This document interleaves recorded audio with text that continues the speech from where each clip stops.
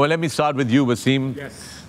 पता ही नहीं मुझे अब कितनी तारीफें करें हम इंडिया की टीम की, और तारीफ की भी नहीं जा सकती. मतलब we've been just every time they go out to play, they just outshine everybody, they outclass their opponents, and they look unstoppable now. They look like a champion team. ये वर्ड लिखा हुआ मैंने, unstoppable, like a champion team. Runaway train नहीं होती जिसकी ब्रेकें fail हो जाती हैं. They are going that way. अब देखो आज उन्होंने एक चेंज भी की according to the situation.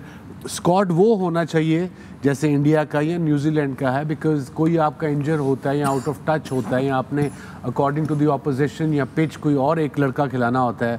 आज उन्होंने शामी को खिलाया and Pandya got injured, then उन्होंने शर्दिल को ड्रॉप किया, स्काई को डाला, नया बैटर डाला. उसके बावजूद शमी ने आते ही पहली गेंद अपने स्पेल की, फर्स्ट बॉल पे got a wicket inside as. But Indian team have the weapon, they have the merit, they have the skill, and most importantly they have the क्या उसे कहते हैं, execution, how to अपने plans को हमने आगे करना कैसे है. क्या ज़बरदस्त चेस किया है, कोई प्रेशर नहीं, कोई कुछ नहीं, विकेटें भी गिरी हैं. they looked smooth, they looked calm, they looked in control, and that's a great sign for Indian team and Indian cricket.